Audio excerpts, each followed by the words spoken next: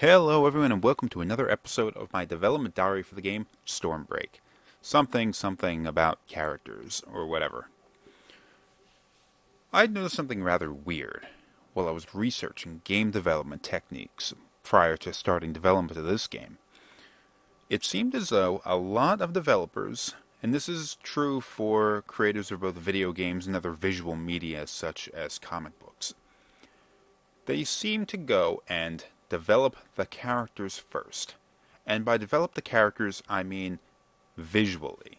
Somebody sits down as step number one, pencil and paper, and sketches out a character design. That character design is then handed off to a scenario writer who writes something resembling the story to the game.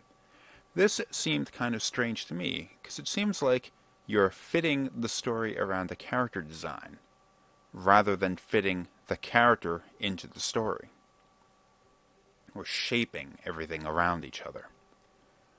So what I decided to do is do something different. Now, don't get me wrong, I think I understand why they do that, unless I've been misinformed and this doesn't really happen as often as I think it does. They do that probably because you have a large team and a lot of people have to work together, and there needs to be certain parallel developments and certain things achieved before other things, or whatever. I am not a large team, I am one person, so I didn't feel the need to do any kind of weird stuff like that. So what I did is I sat down and I wrote the script out first. Introduced the characters as I saw fit in the story to keep things moving along, and at the moments that I thought was the most appropriate. When I was done developing the script, I then had an idea in my head of what I wanted them to look like, or what I thought they should look like in the story. So then I used those mental portraits I had of them, and created virtual ones, which I could have on the screen right now. These are the characters here, with some exceptions, that I think are the most appropriate for the story that I've written. Now I just want to go into a little bit about the characters that we're looking at here and why I decided to do it this way. Now we've all seen the character of Ansel Holloway before. He is probably you could say he is the most important character in the story if you want. I wouldn't. There are actually three main characters. When I say main characters, I mean the characters that the camera will follow around. The camera doesn't exist in a place unless one of those three characters is present, and the other characters will follow them. Ansel was the first one created, as he was the first one I'd written in the script. And he is somewhat atypical of the kind of character that you'd see in one of these Japanese-inspired role-playing games, for a few reasons. For one thing, he's a little bit older than you would expect. Usually in these games, especially in the Japanese-developed ones, these characters are ranging anywhere from their very early 20s down to absurdly low numbers like 7 or 8 years old. And the reason why they do that kind of thing is because they want to have a character with a rather obvious character arc of becoming older and overcoming the challenges. Like, you are not a badass at 10 years old. I don't care who the hell you think you are. You're not. And that character has to go through that and then become a stronger person, the character arc they have to go through. Western developed stuff doesn't always feel the need to do that, and I don't think you really need to either. Character doesn't have to be young in order to have a character arc, and I'm definitely going with that idea myself. Ansel is 35. He's in his mid-30s during this game. He's definitely older than the average, and he's actually, in his line of work, actually kind of coming up to the point where he's thinking about retirement. Also, rather atypical of a lead character in a game like this, he doesn't use a sword. Now, most people have this kind of romanticized concept of a sword as being this sort of like, I guess kind of not quite historically accurate perspective of the way swords worked or the way swords were used in battle and all that kind of stuff. And a lot of that probably comes from like Arthurian legend or that kind of stuff. Knights of the Round Table, holding your swords at their sides and all that kind of crap. And I see definitely the appeal of that kind of thing, which is why the character of Ambrose there is holding a sword. But I don't feel like Ansel is a character who needed to convey that kind of thing in this game. So, atypical of a main character, he doesn't use a sword. In fact, he doesn't use a weapon at all. He fights with his fists. And there is an aspect of his character which explains why he doesn't use a sword, even though he does know how to do it. Moving on, the character of Kismet here. Kismet was a character that I had created a little bit later on during development. Figured I needed more characters for the story to take perspective from than just Ansel. His perspective was a little bit too limited in order to convey every aspect of the world that they existed in that I wanted to. So the characters of Kismet and Ambrose were created. Kismet comes from a sort of very different environment than Ansel does. She comes from a much more unstable world. One where kind of the environment is less hospitable to human life. As a result, her sort of personality is much more cynical of other people, and her dress and clothes and all that sort of show the world that she had come from. Although I'm not particularly happy with the way she is dressed right now, or quite happy with the arrangement of facial features she has. I will be changing this. I've gotten closer to the end design that I want to have with her. We have seen Kismet in earlier episodes of this series, and she had longer hair. At the time, she had a bit of a lighter complexion, and the shirt she was wearing was pretty much an identical copy of Ambrose's shirt, only with the front of it open a little bit more. I decided I didn't like that, plus it was only a temporary character to begin with, so I reworked her a little bit. This is closer to my original vision of her. She also has a red streak through her hair, which is now shorter, which is actually made out of blood, and it's sort of like a symbol of her having defeated some sort of a foe in her past. She carries a halberd instead of a sword, which was my original idea with her. Because, well, it's different, and it seems like something that she'd realistically either have in her time or be able to use or be able to construct. Moving on to the character of Ambrose.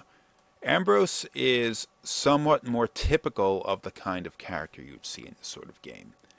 He is somewhat smaller, more of a well-rounded fighter rather than like a stronger character like Ansel is. And he has somewhat of an effeminate appearance, longer hair, sort of white shirt, which is sort of made to look like it's made out of silk or something like that. And he carries a sword. So comes from somewhat more of an affluent background, rich family, all that kind of stuff.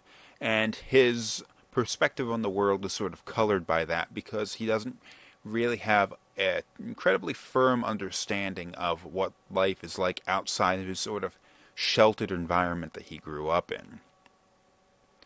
Moving on from Ambrose, we have the character of Romy over here. Romy is a rather smaller individual, wearing kind of heavier armor than the other characters do. Although it's not terribly heavy, it's segmented around the midsection, and I'm probably going to add a little bit more armor across the arms here, but I haven't really decided on that. This is also a second or third incarnation of this character. I'm finally getting to the point where I think it's looks a little bit better, kind of close to what I'm looking for.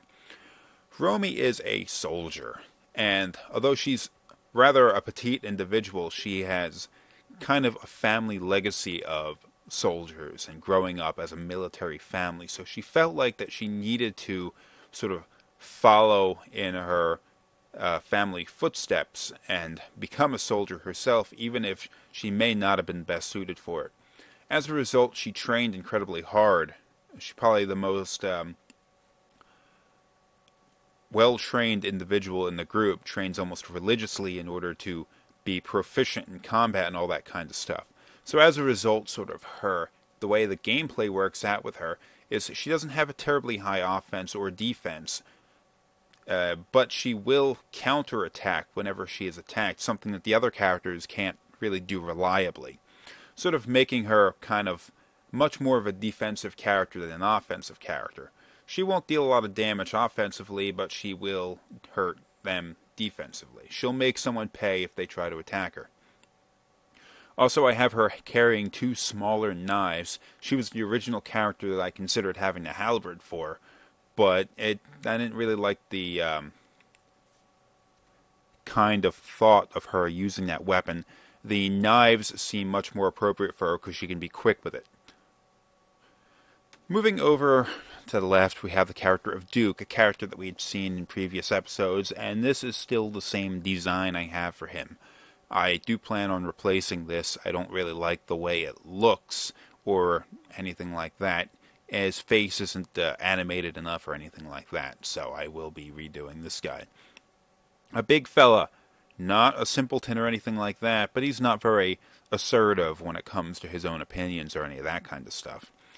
He's the only character here that's not pictured with his weapon. He uses a large war axe or warhammer, as opposed to a he's not holding a weapon, so you'd think he punches things, but no, he does use a weapon. Not much I really can go on about him right now, only because I do feel the need to redesign the character.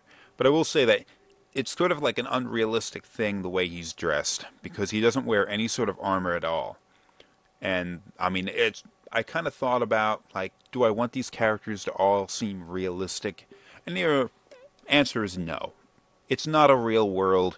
They're not really living in the Middle Ages or anything like that. None of these characters have terribly, incredibly realistic ways of dress or acting or anything like that. And of course, in a world with this magic and stuff, don't expect everybody to accept it as being real. Plus, it's kind of like you're up your own ass about that if you obsess over details like this. So the character of Duke is rather severely underdressed for his sort of role as the big Punisher.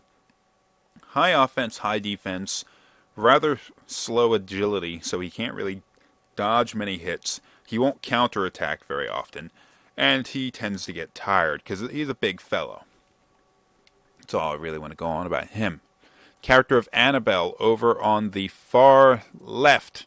Character we have seen before, has been redesigned, probably more times than you've even seen her. Fairly small individual, but also has these Wolverine claw things. I'm going to redesign these. They don't really seem to make any sense the way I have them designed here. Basically like a block of wood with spikes coming out the front of them. They're attached. You can't see it from here, but they're attached around her forearm. Doesn't make any sense because it'll flop around too much in real life. But I'm not too worried about that. But I do want to redesign it a little bit. I had to play around a lot with the character design of Annabelle because I wanted to I kind of wanted to strike a balance between her being sort of like a threatening character and her being someone who could come across as being kind of an innocent-looking individual, because she kind of plays both sides of that. Also, I had to, in the whole struggle between being realistic or not being realistic, I wanted to determine how long her hair would be, and I ended up deciding on the point of having her having almost crazily long hair. Way too, it's physically possible to grow hair that long, obviously, but it's not the kind of thing anybody who runs around through the woods fighting things would ever have. In fact, Ambrose's hair is too long also. I decided to have her on long hair. She's also wearing different clothes than we'd seen her before. She's kind of wearing sort of just clothes that she picks up with so she could travel with the other group. But in the other times that we've seen her, she has actually been wearing a sort of red dress. And she eventually changes clothes because a number of these characters are actually going to, depending on their circumstances, change their clothing through their time in the game. It always seemed kind of strange to me that a character like Cloud Strife would still be wearing a soldier uniform after he supposedly left the company years ago. Why do these characters never change their clothes unless there was some reason for them not to? So that's what I decided to go with here. Some of the characters will change their clothes depending on the situation. Annabelle is one of them. When she's first encountered, she'll be wearing a red dress. She'll eventually change into this because it's a little bit more practical. Other than that, as far as I can say with this character, she's a rather smaller individual. She doesn't wear any kind of armor ever, anything that kind of thing. But her source of her power is almost a kind of supernatural thing. The same thing can be said for the characters of Ansel, Duke, and Kismet, whereas Ambrose and Romy are more like characters who do their things based on their own sort of more natural physicality, that kind of thing. Anyway, those are the 6 characters I have here. Let's jump over to Blender, and we can take a quick